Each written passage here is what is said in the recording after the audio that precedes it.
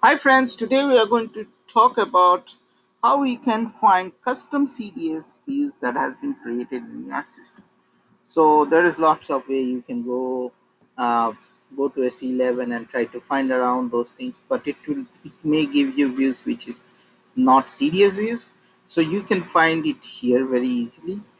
You go to this transaction SDDLAR, okay, that's to analyze CDS views, okay, and here you just click display DDL source and you click on analyze, and here you put Z's, okay, and here you can just do a search.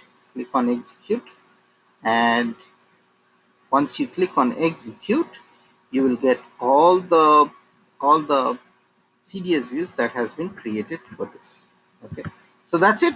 Stay tuned to my SAP channel and happy SAP learning. And if you'd like it, share and subscribe to it, and have a good day.